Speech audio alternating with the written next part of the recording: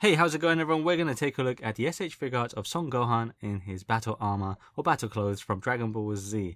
So I really like the S.H.Figuarts small scale figures like this character here and the Goku one, Kid Goku that is, and that was still and is one of my favorite figures because I just really like what they accomplished with such a tiny size. So I'm expecting more of the same from this Son Gohan as well.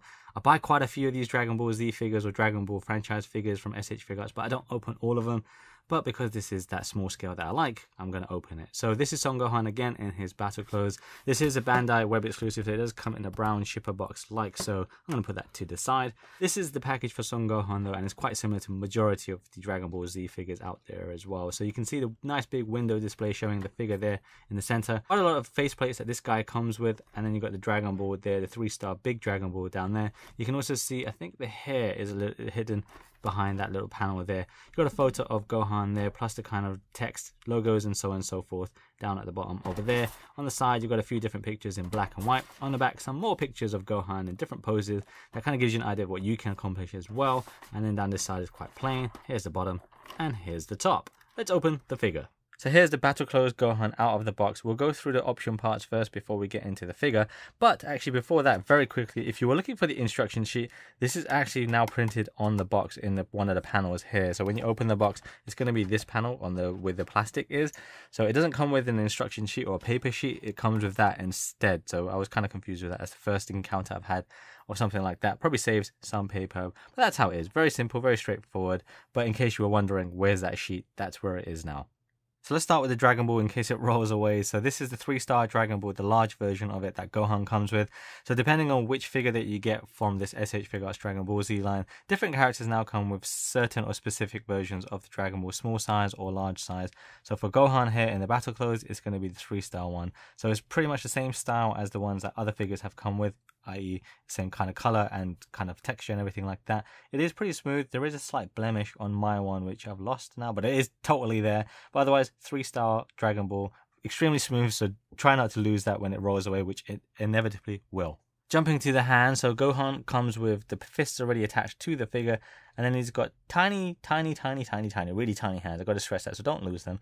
So he's got the battle-ready hands like so, which you may be already familiar with previous Gohan figures or Goku figures or even Vegeta and, well, basically every Dragon Ball character. They have hands like this, so battle-ready. Comes with a pair of those. They're going to be plain white because they're gloved. Comes with a pair of karate chopping hands or flat palm hands like so here. Very tiny again. Comes with open palm hands like so here, again all white, and then he comes with a single right hand, which is kind of basically going to be used to hold his left hand when he's doing one of his attacks. So that's basically that's what it is really for that hand. We then come on to the faces, and Gohan comes with quite a few different faceplates, which is really great to see. So here you can see straight away, all of his faces, he has a massive forehead. It's really jarring to see without the hair covering it, but yeah, he's got a massive forehead. So they're all lettered on the reverse side, by the way. So A is going to be on that one, and this is going to be B. You can see on the bottom right there. Hopefully you can see, so it's going to be B, C, D, and E. So that's really cool there, so you hopefully won't lose them or mistake them. The sculpts on all of them are really great, top tier stuff, really great stuff there. You can see all the sculpt and all the details from the eyebrows, eyes, nose, mouth, all of that is great. The mouth in particular on this one really is really good for me. I really like this one. It's very, very good. Really well done as well. You can just kind of see the inside of his mouth, his tongue, teeth and so on. So it's really detailed there. I really like it. Really good job there by Bandai for doing such a great sculpt on this particular one itself. You can also see the line details on the cheeks and just underneath the eyes as well. That's really good to see. And of course the additional kind of hair on the eyebrows as well. So all the detail there checks out. So it's really good head sculpt. This is probably one of my favorite ones in terms of detail. I really like what they've done with this one. We come to the other alternate one then. It's going to be this one here. He's gritting his teeth. You can use this with the kind of bowl haircut or with the slightly wild hair if you want to. Really good head sculpt again, or face sculpt. Then we come with one where he's slightly more cheery, which is nice. It's good. Depending on the angle, I'm not a big fan of it. Like if it's like looking up, it doesn't look that great. I mean, it just depends on the angle. It's such a minor nitpick. It's just me really being picky. Otherwise, it's totally fine as well. Then the final alternate one is going to be where he's kind of pouting, I would say. And he's kind of looking straight. All the details, again, check out. Really nice looking head sculpt as well. Generally speaking, all of the face sculpts, I'm really happy with them. The way they turned out, I think they are really great. The only thing I would say is that he doesn't come with, like, say, other expressions where he's got the really smiling eyes, where his eyes are closed. Really, again, nitpicky, but it's still great what we've got here. I think these are really suitable and get the job done, really. Gohan also comes with an additional hair sculpt, so this is already pre-attached. We can take off the front bangs bit to kind of show that. It's a little bit tricky to do for Gohan. This is actually probably the easier one to do because you can actually grip like parts of the hair. What I would say though is when you do grip the hair, avoid this little strand at the front here that's peeking out, and then this one here as well, because you can see that kind of moves there. You don't want to accidentally break that off, which I would imagine for some people and owners of this figure it's going to happen.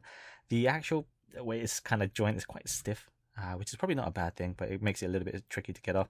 That's what it's going to look like when you take it off. And you can add the faceplate on, which we're going to do later on. You have to swap the whole hairpiece from the original default bowl haircut to this one here as well, and we'll do that later on in the video. Gohan also comes with an additional chest plate piece like so. So the actual difference is basically at the edge here. Instead of being really wide and angled, this one kind of comes in a little bit. So basically you would want to use this, let's say if for example you want Gohan to have his arms kind of crossing over to his chest a little bit more or closer to the body. This is the version that we use, because that one there, you can probably notice it comes out too wide and it spikes out right at this point here for that version there, and that's going to end up digging into his arms as well. So use this one if you want his arms to come a little bit closer. That brings us to the actual figure itself, and he is standing really tiny but looking very, very strong and adamant at the same time. I love it. I love the way it looks. This stands roughly around 4 inches, just over 10 centimeters. So he's a tiny figure. I think it stacks up with the same as Kid Goku and the other Kid Gohan, where he's in his like purple outfit. So we've already seen Gohan before in this kind of kid version of it, just not with the actual battle armor. So this is new, and it's new for me as well. It's been out for a while, but this is new for me, and I really like it for the most part. There are some issues with it purely down to articulation because of the armor itself, but it still is a very good looking figure. So here we can see straight away that this one is going to use the default bowl haircut, which is kind of iconic for him, I guess. Really goofy looking hairstyle, but it is Gohan really at the end of the day, so it looks great.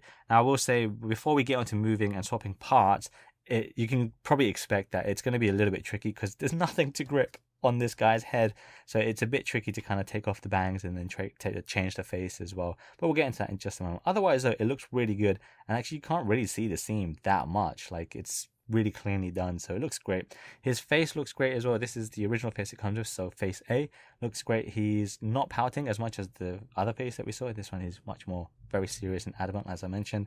He's got his big ears showing as well, but it looks great. Again, coming down to the actual body, his body armor looks really great as well. You've got a little bit of the shoulder pieces there. Colors look great. It is pretty plain painted. There's no shading going on, so some people may be disappointed with that, but it looks fine otherwise. Play around with your lighting on your display, and then really you kind of don't notice that so much, but generally it looks quite good. It's very similar to most other kind of Super Saiyan figures out there, i.e. Vegeta, so it checks out there for the most part. There may be slight alterations here and there, but I can't remember them off by heart. This is the backside of it there, and then you can kind of see the groin area, which is quite similar to the other Gohan figure, Kid Goku. A lot of the S.H.Figuarts Dragon Ball figures at this stage, coming down to his legs again, and it basically looks like a little kind of tiny Vegeta at this point when you ignore the face, right? You got the boots as well. The boots are pretty much the same as Super Saiyan Vegeta for the most part, you know, positives and negatives and all that, but generally, yeah, he is a good looking figure. I really like the way it looks. Not the best looking figure. I still think the original Kid Gohan in the purple, that looks nicer, plus I think Kid Goku looks nicer as well, but this doesn't look bad at all. It still is a perfectly good looking figure, especially if you really like this version of Gohan. It's totally fine in my opinion. When it comes to articulation, it's not bad either. So the head moves down like so, moves up, and of course it can look left and right. Obviously the shoulder armor, once that goes up, it might hinder things here and there, but it's not bad. Of course, you can tilt his head too, which is great. So head articulation is very, very good. You've got the articulation for the shoulder pads here, as I mentioned. There is no swivel. I would have preferred, I don't even know if they've done that in the past actually, but it'd be nice if they redo this element here so there's a little bit of a swivel to it, because I just think without it, it's just missing that little bit for me. That means though he can move his arms up by adding it all the way up there. You can see there's rotation at the shoulder bit there. It's a bit stiff on my one on both arms. As I mentioned, you can bring his arms forward, but you can see here this protrudes out quite a bit. So when we do that, you might see that it kind of clashes at that point. His actual shoulder does pop out quite a bit, and that's really great to see. So what I'm going to show you now actually is, what you got to do is just kind of dig your nail underneath the chest bit and then remove it like so. So we'll just kind of leave it there actually. So he's got kind of a Guyver nipple going on. He can bring his shoulder out like so, which is great. It's going to be slightly less once you include the alternate chest piece, so it'd be about here, let's say. Still plenty good, so you can do it at both arms. And then you got the bicep swivel right there, the bend at the elbow, like so, and then the hands are going to be all the kind of other stuff that you'd expect. His hands are so tiny, and the joint is quite tiny, or the peg is quite tiny, that don't be surprised if his hands do fall off quite often. That can happen. Just don't lose the hands, and don't get frustrated either.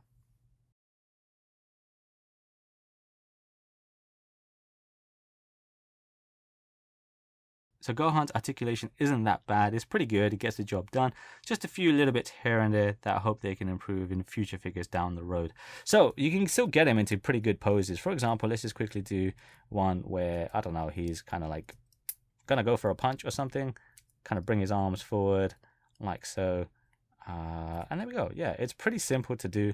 Like I said, the legs and the knees in particular don't bend so much, but that's really kind of minor, depending on your perspective. For me, I was hoping it'd be better, but it's, again, not a deal breaker. You'll get him into still some very cool looking poses, so don't worry too much about that. Now then, let's swap some stuff. So I already showed you the chest piece. That's going to be pretty straightforward. So we just add the kind of narrower chest piece on there to kind of show you. So you just plug that in. There we go. And then that kind of comes forward. You can see again, just showing you how far his arms come in. So that's pretty good. What we want to do is change the face first, and with this hair, so as I mentioned, because this is quite smooth, the default bowl haircut is quite smooth. Just get his arm back in place. It's quite smooth, so it's really hard to get any kind of grip anywhere. So if you've got nails, or if you've got like a plastic spudger or something, just kind of feel out the middle seam bit, which is what I'm trying to do here. Or you can alternatively try, and this bit, just be careful with, is kind of tug at his ears a bit and his chin there. You see it kind of cracks open a little bit, so it gives you a little bit of leeway. Put your nail in, or again, a metal spudger, not a metal one, a plastic one, so you don't damage the figure. And then there we go, just kind of pull at it, gently pull at it. Don't go too hard. You don't want to, break pegs or anything. Take off the front bangs, there we go, and then you've got access to the faceplate.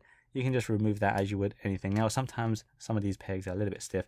We're going to add the one that I really liked, where he's yelling. That's super cool. I really love this expression. And then just pop that in. There we go. And then add that back. I'm not going to completely do that. So just, yeah, that's all you have to do with this one. If you want to swap the actual hair itself, just pull it off completely. So let's just add that. So I'm going to pull it off like so. You might find that this peg actually gets stuck inside the head. If it does, try it again, and then maybe angle it ever so slightly. Warning, ever so slightly, so you don't snap the peg. But don't quote me on that, and just be careful as you do it. But yeah, occasionally this little peg hair got stuck into the head. If it comes off clean like that, that's great. You can reset that if you want to, and then we'll just add the back piece of the hair on. So you just match it up, and then that should kind of click into place. If it doesn't, try again. There we go. And then we've got the hair back piece there. We'll add the face. Which one will we do? We had the one where he's kind of smiling, and then we just kind of line that up, plug that in, and then add the front bangs. And as I mentioned, be careful of this protruding hair strand here and this bottom one here. So two basically at the top and the front, and then just kind of put that, line that up, and squeeze it in. My pegs are quite stiff again, so yeah, it takes a bit of force to get it in. There we go. You've got that cool animated hair in. I really like this hair. I think it's great. The sad thing is, though, you can't use this bangs with the bowl haircut. I think that would have been cool to kind of get that slightly starting up animated pose where he might be getting a bit more serious, or the wind's kind of is blowing a little bit. So I just wanted a middle ground between this one on the right and then this one, but sadly you can't do that. Speaking of the hair and the head sculpts, I haven't got my original purple Gohan out, so I'm not sure if you can swap this hair or the head sculpt or the face plates with that one. I don't think you can. I'm pretty sure you can't, but leave a comment down below if I'm incorrect there. I just haven't got my Gohan. I can't remember where I put it, the purple one. But yeah, try it if you've got both. No harm in trying it. This one's come off. I didn't put it on properly, so I'm going to put that back on. There we go. It clicks in place. Then to swap the hands, pretty basic stuff here. As I mentioned, though, you might find that the hands do fall off quite easily. Try not to lose them.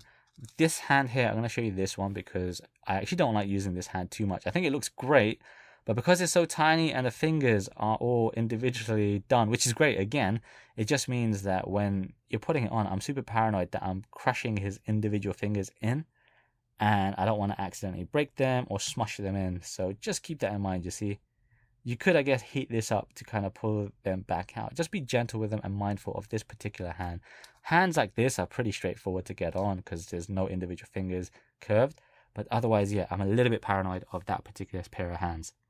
And that's it on how to swap parts with Gohan. It is quite simple to do in my opinion. Just again, be mindful of the hair strands on the alternate animated hair, and then say just that pair of hands that I mentioned where it's kind of the battle ready hands. Here, let's bring out Goku. I was going to say Gohan, but here's Goku. He's too tall to fit onto the frame. So let me just kind of sort that out. So here's Goku standing next to Gohan, and I think it looks pretty good. Play around with your own individual display and setup to get, say, a battle training setup, a family setup, maybe that kind of meal eating together, something, whatever you want to do. I think it will look pretty good. To wrap it up then, I really enjoyed this figure. I think it's a great addition to Dragon Ball Z fans' displays and collections. To me, I still prefer the purple Gohan one and Kid Goku in this size, but it's still amazing to see that Bandai Namco with Tamashii Nations doing 4-inch figures, 10 centimeters, packing in so much articulation, range of motion, and fun. It's just amazing and great to see, so I really enjoy it. If you're a big Gohan fan and need to complete your Gohan action figure display, I would highly recommend checking this one out. I want to thank you for dropping by and watching this video. Do check out my channel if you want to see more from action figures and other kind of merchandise related to cool anime and gaming IP. Thank you very much and see you next time.